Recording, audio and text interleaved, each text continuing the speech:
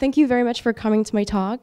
I'll start with a short video that I really like, and I think you know the movie.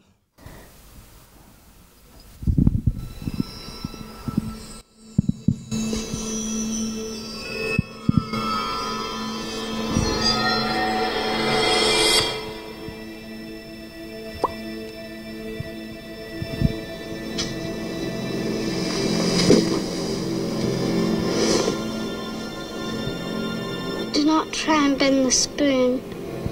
That's impossible. Instead, only try to realize the truth. What truth? There is no spoon. There is no spoon? Then you'll see that it is not the spoon that bends, it is only yourself.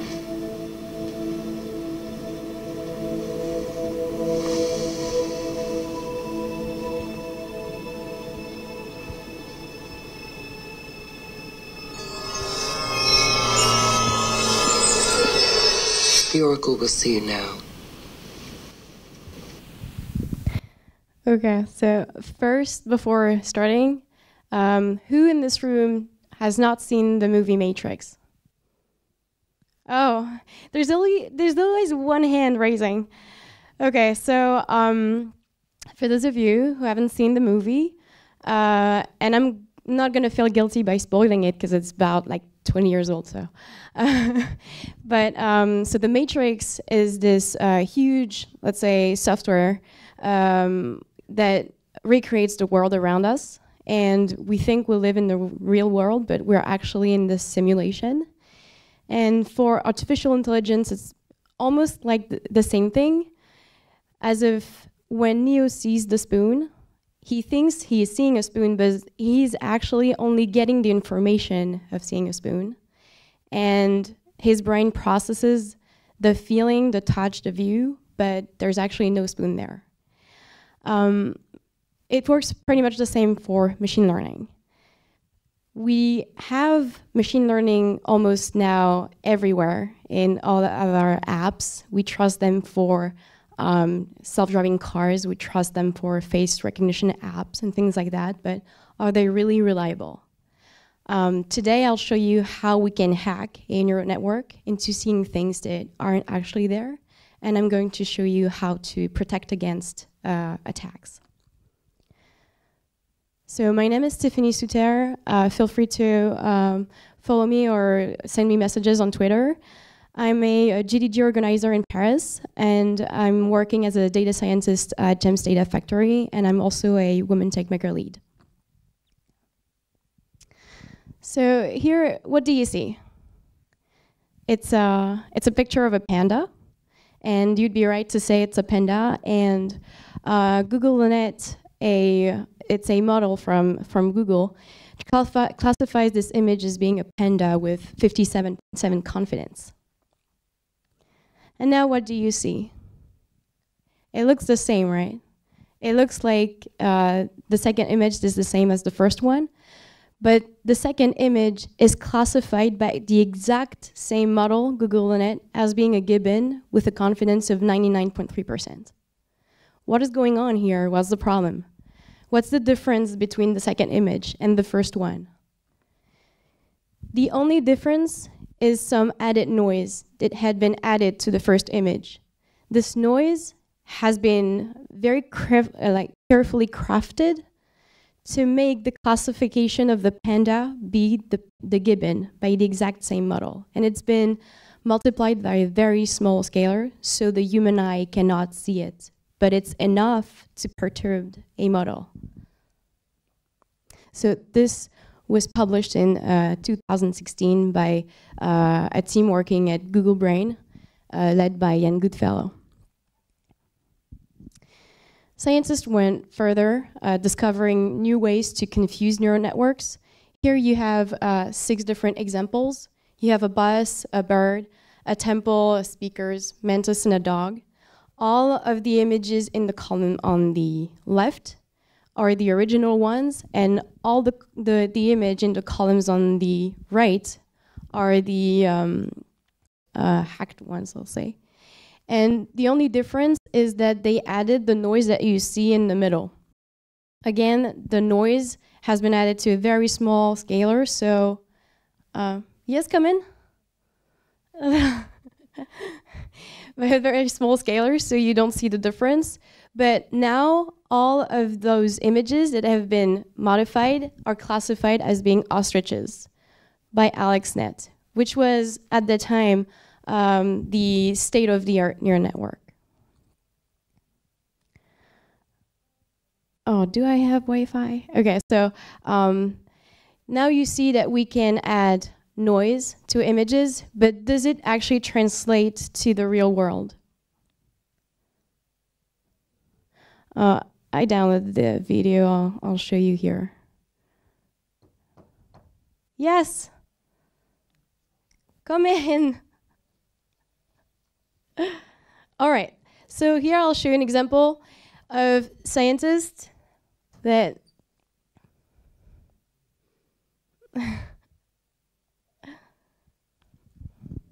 Hi. Okay, so here is an example. It was from an article published in 2016. So scientists try to print original images and images that have been added with noise to it. And so here you see the first image was the original one on the left, and it was classified as being a library, and the second one was being classified as being a prison. Here we have a second example with a washing machine. So here you see the perturbation is pretty obvious. Here is the original image, correctly classified as being a washer. And then it's classified as being a doormat.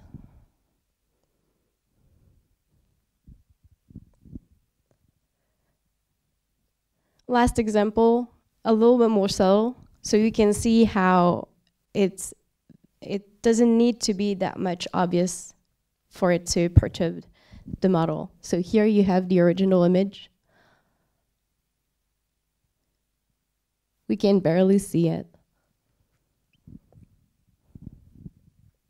So the first image is classified as being a washer. Then it starts getting confused if it's a switch or a washer. It's not sure anymore, and now it classifies it as being a switch. So this actually do translate to real-world applications.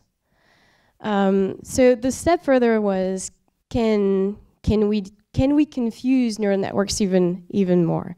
So here, it's a very interesting example. Scientists try to craft the noise in the shape of frames as if people was wearing glasses. Here in the image on the top left, you see the actress Reese Witherspoon, and then added noise around her eyes in the shape of glasses. And she is now recognized by the model as being Russell Crowe. So it means that you can really design the noise in a certain way and get a very, very different label at the end. So what they did is, can we do this? Can we try to hack face recognition apps? So they tried two different types of attacks. The first one was impersonation, and the second one was dodging attack. So they 3D printed glasses as the ones you can see on the bottom. And they designed it a certain way. So in the first column here, you see two people doing a dodging attack, which means that the face recognition app was not able to recognize them anymore. And then for the three other ones, I'll show it here. The people on the top row did impersonation on the people on the lower row. So this means that this man wearing those glasses was recognized as being Mila Jovovich. So if this guy can be Mila Jovovich with those glasses, you pretty much could be anything you want if you know how to craft your glasses. a last example that I'll show you that I really like. So yeah, I'll explain a little bit before what they did. So they 3D printed a turtle and two turtles. A turtle that was supposed to be a normal turtle, and the second one that was supposed to be recognized as a rifle, like a lethal weapon. So they tested it on Inception v3, which was the state-of-the-art neural network for Google back then, like a few years ago. So here is the control turtle. It's recognized as being a turtle by Inception v3. No matter the angle, it's a good classification. And now you have the other model, the perturbed one, with noise on it. You can see on the shell some of the noise, and now, no matter the angle, it's recognized as being a rifle. It's uncanny for me, because like it still has the shape of a turtle, but somehow it's not recognized by the model anymore. All right. So I could potentially just tell you adversarial attacks do exist, and your model is susceptible to be fooled by those attacks. But what is interesting is to understand how it works and how you can actually defend against it. So I'll try to explain to you. I need to explain to you first how neural network works. And for this, I choose a very simple example from the Jems database. It's a database of handwritten digits, and all of the images have been nicely scaled for a 28 by 28 pixel image, and it's black and white. All of the pixels in the image that are black have a value of 0, and all of the pixels with white have a value of 1. Everything in between is in the grayscale, and it's in between 0 and 1. So how a neural network works is the following. You have first an input layer. The input layer makes up for all of the pixels in the image. So if you have an image that is 28 by 28 pixels, the first input layer will be 28 by 28, so 784 neurons. The value in each of those neurons is the value of the pixel. So it's a value between 0 and 1. The output layer will give you all the different possibilities of labels. So if you have a data set of handwritten digits, you only have 10 different possibilities of the outcome. 0, 1, 2, 3, up until 9.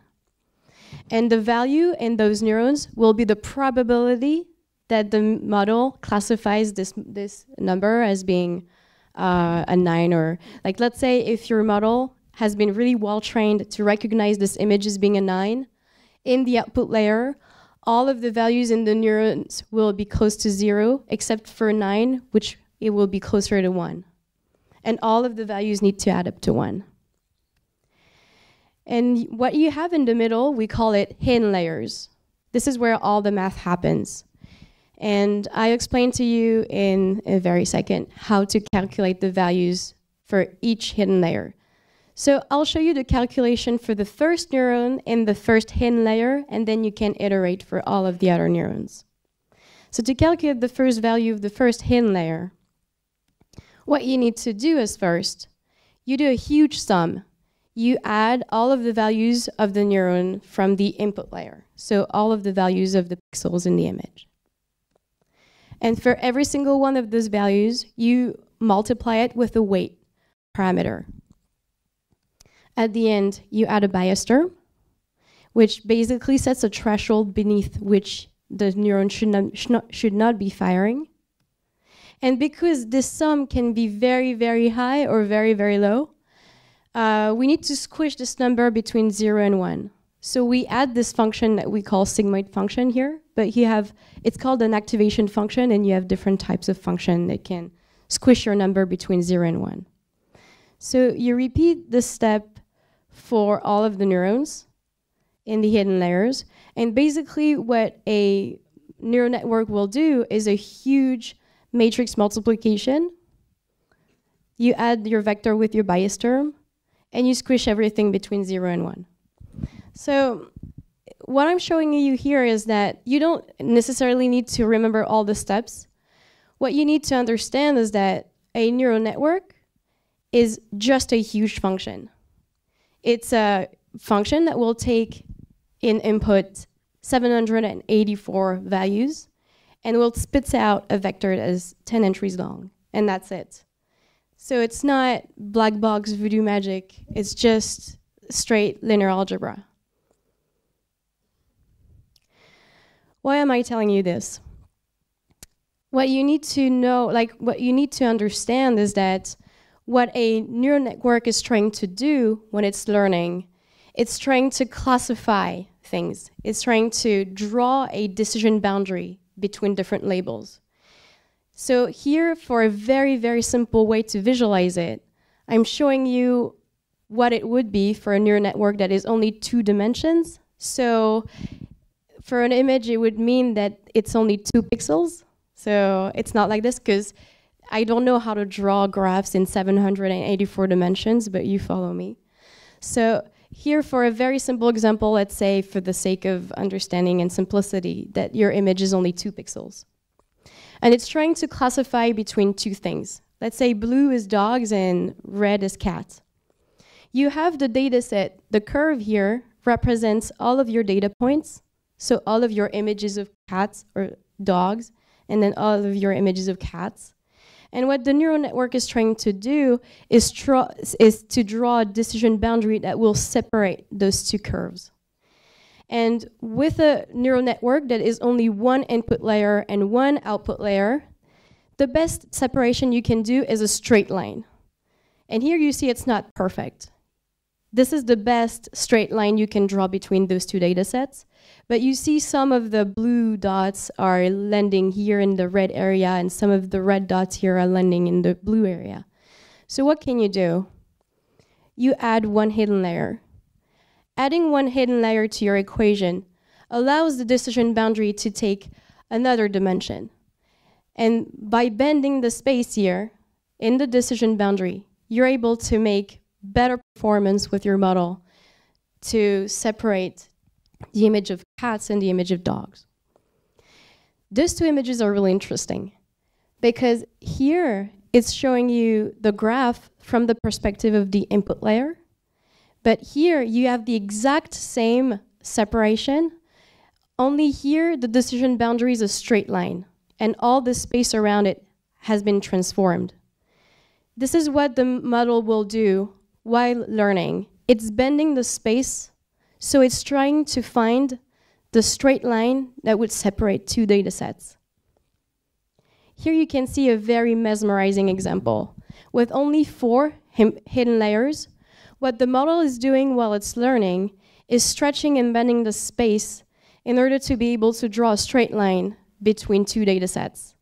So let's say here you have a data set of 2 things that are intertwined, let's say like tigers and cats, because it's closer in the space.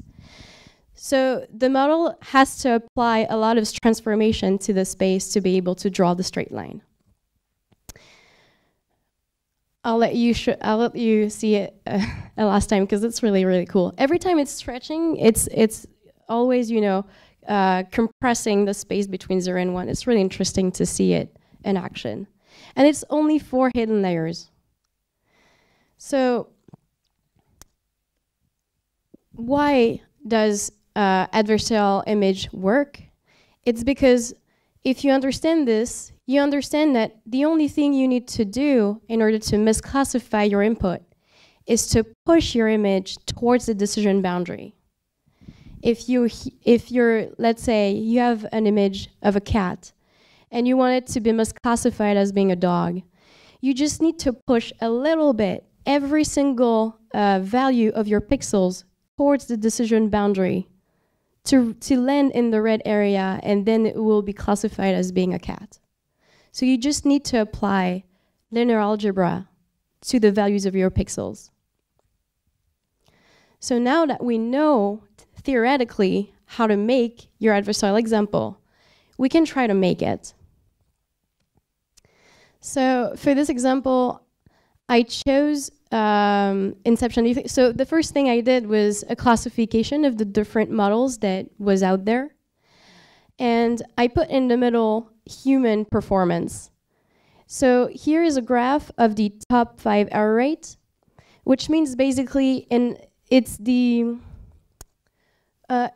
when you send it a bunch of images to classify, it takes all of the images that it was wrong in the top 5 classification. So a human, Andrzej Karpati, I encourage you to read his blog because it's really interesting. He was curious to know how well he could perform against machines. And so he went through the same data sets that machines would go through in order to assess the performance. And it was really brave of him because he went through thousands of images, and hand labeling them is a pain. Like, I can tell you, if you read this article, it was a very long process for him. So this is why I take it as granted for all of human performance on Earth, because I think nobody on Earth would want to go through the same data set. So let's say humans perform at 5%. The lower, the better. So I took Inception V3, which apparently does better than humans at classifying images.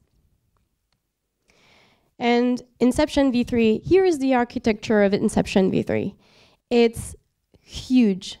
It's a very, very deep neural network. Every single square, like rectangles that you see here, is a hidden layer. I showed you earlier only 4. And this is the complexity you need to be able to classify images, much more complex images.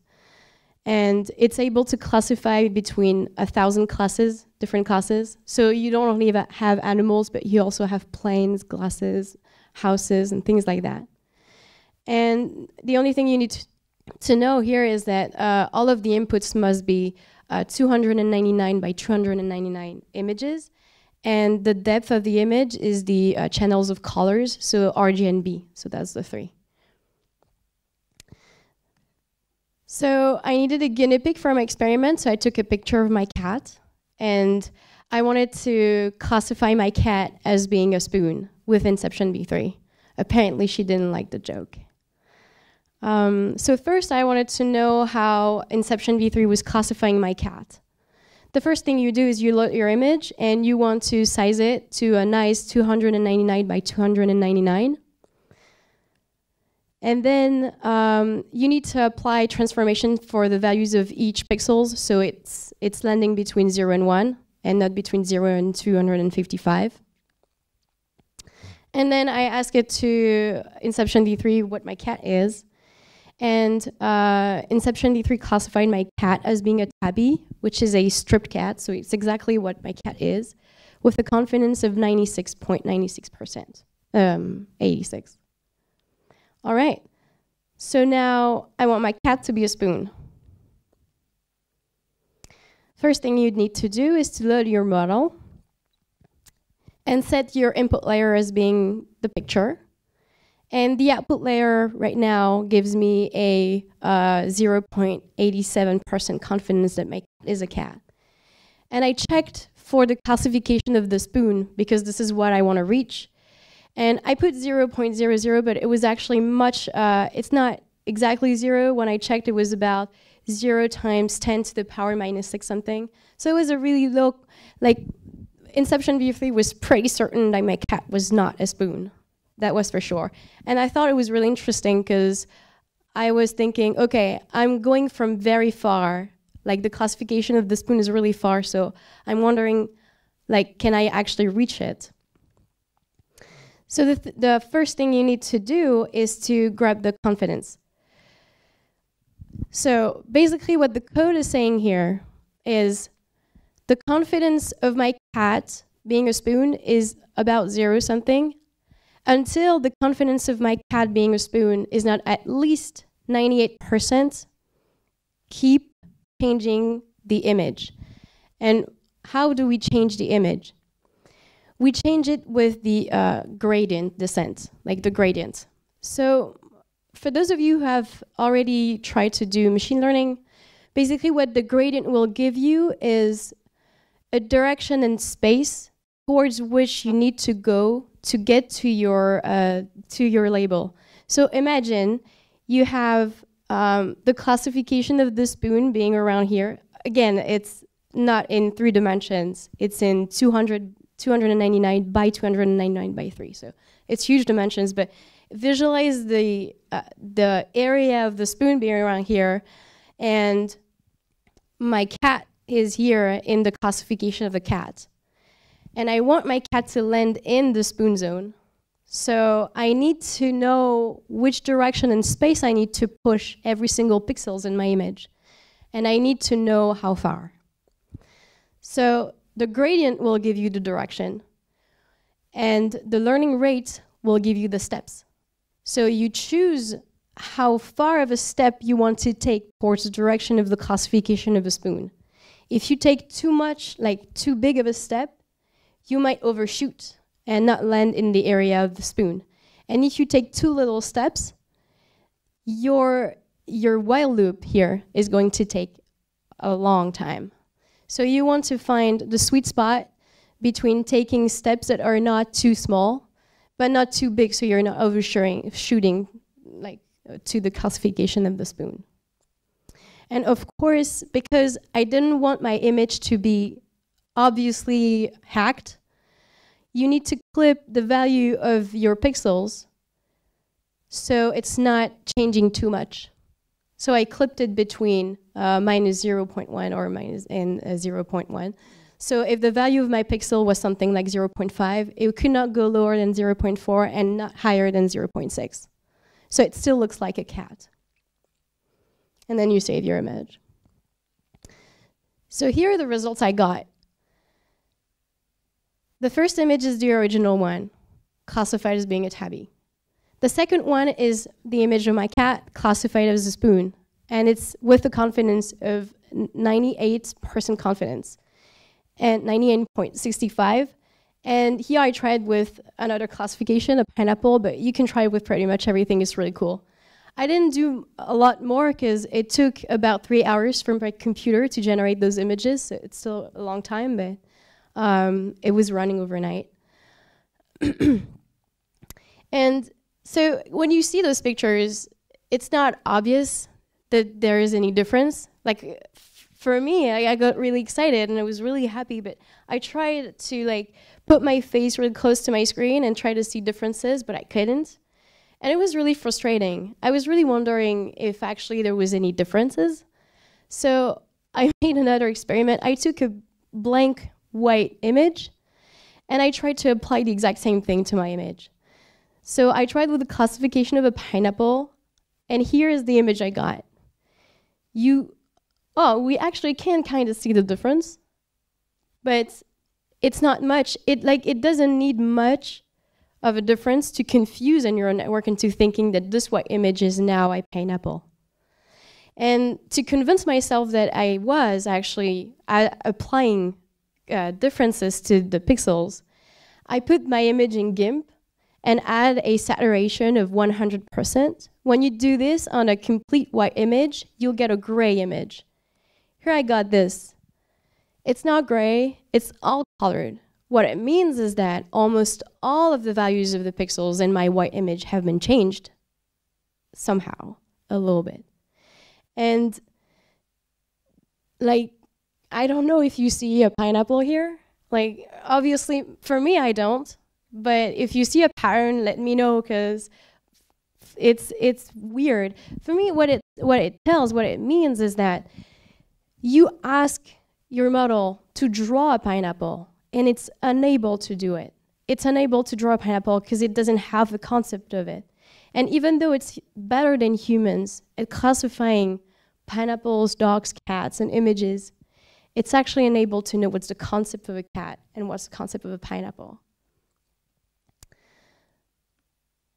So all of what I'm saying is really nice, but you might be thinking, I am using machine learning in my apps, and I kind of want to know how to protect against adversarial examples because I don't want them to fool my neural network.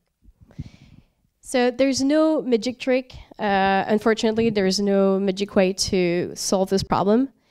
One way that scientists have been working on for the last years are called generative adversary networks. And it's kind of a huge work, but you can make it. So I'll try to explain how you can do it.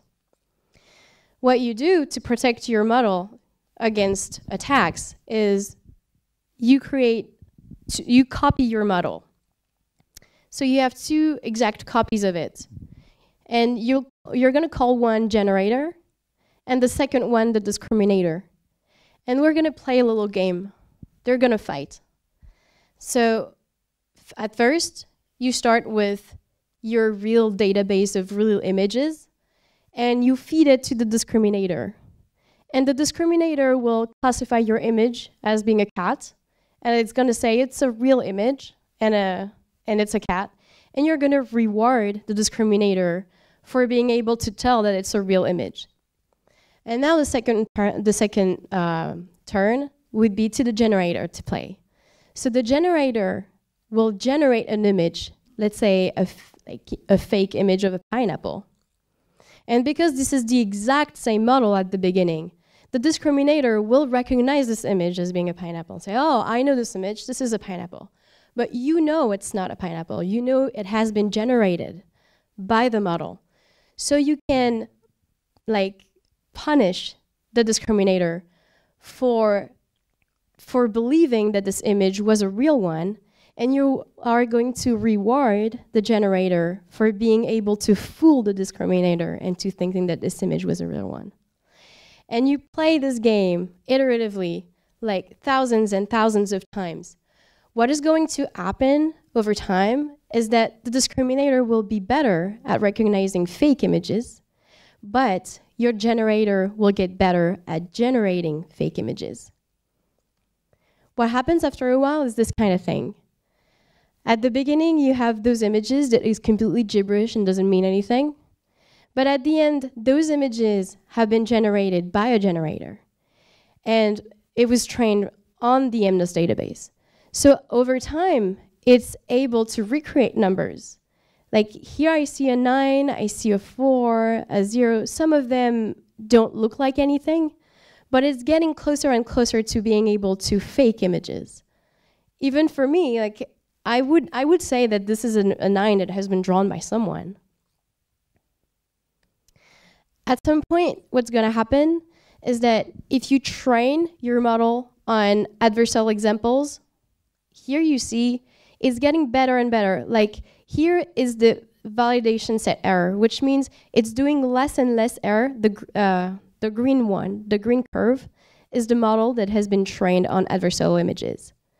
And when you show it adversarial examples, it's doing less and less errors over time, while the model that has been trained on standard images is systematically wrong with adversarial examples.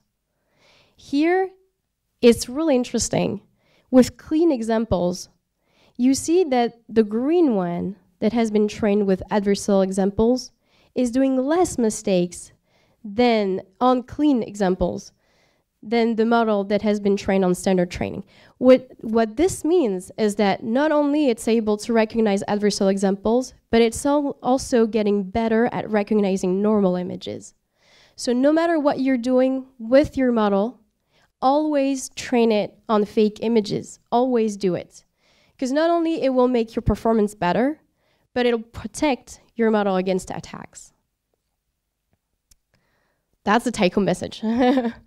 All right, so now you have the progression of what GAN are now able to do. This tweet was tweeted by Jan Goodfellow at the beginning of this year. In 2014, we were able to, those images are generated by machine learning. Those images don't exist. At the beginning, we were black and white images, a little bit blurred. By 2018, we were able to create images that look, for me, uncanny, like a human-like. Even the expression of the face, the smile, it's really surprising.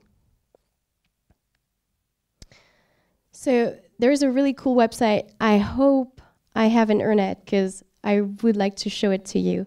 It's called thispersondoesnotexist.com. And it was created by Philippe Wang, who works at Uber. And he used a model that was created by NVIDIA. And with this website, what they're able to do is to generate fake images on the fly. Like this person, I just loaded the website.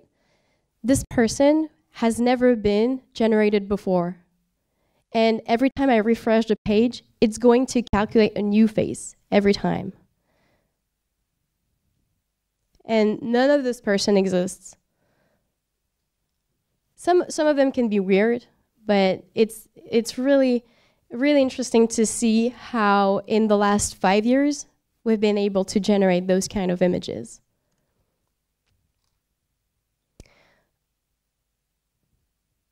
Oh yeah, so for the little story, when Philippe Wang created the thispersondoesnotexist.com website, it was a huge blast and everybody was talking about it on the news.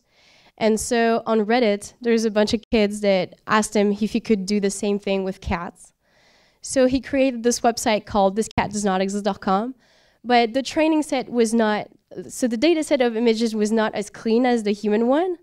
So sometimes you get really cute cats like this one, and sometimes you get cats that are really creepy like this one. And I only played with this catdoesnotexist.com for a few minutes, and I found really hilarious images of cats that have like no sense. They have 6 legs, but they do crazy faces like that, and it's really cool. Also, because the data set of cats is a lot about memes, sometimes it creates a meme, which is like so weird, like artificial intelligence get humor. I don't know. So yeah, I do encourage you to play with those websites. They're really cool. There's also this one, whichfaceisreal.com. So what it shows you basically is 2 faces. One that has been generated by adversarial examples, like GANs, and another one that is real. So we're going to play a little game. Who here thinks that the image on the right is the real one? Okay, and the image on the left? Okay, so let's see. Yeah, it was the real one. Let's try another one. Who thinks the image on the right is the real one?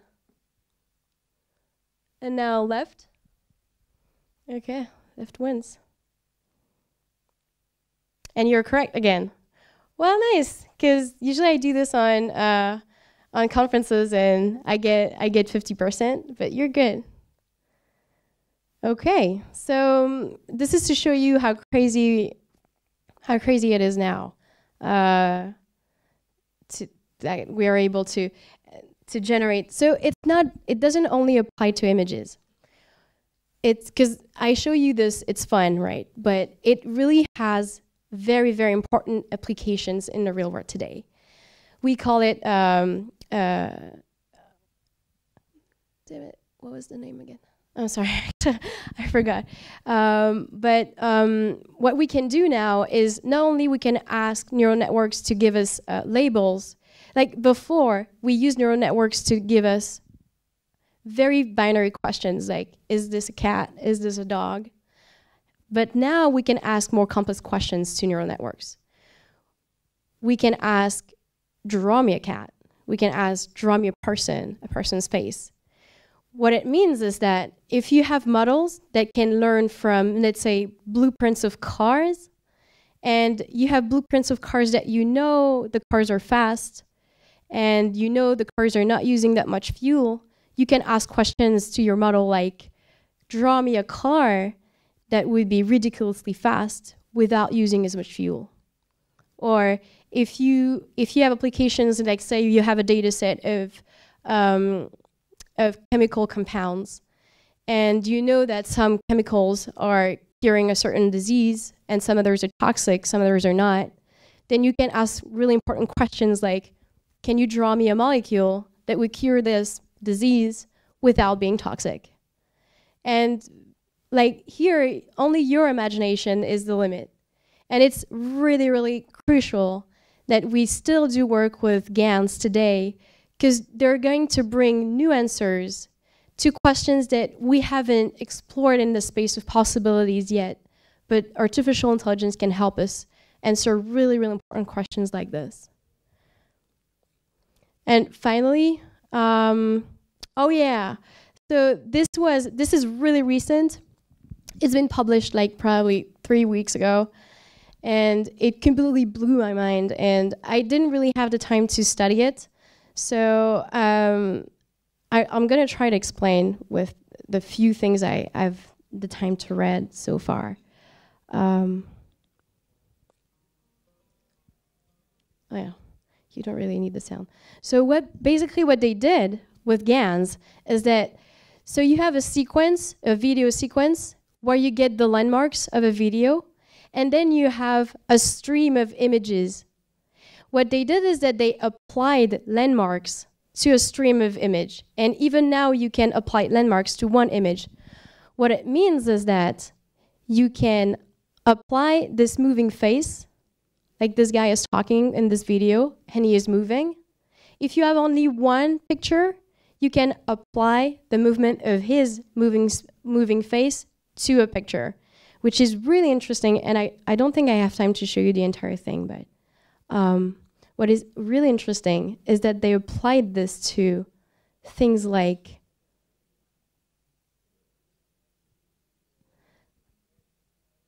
they make pictures speak.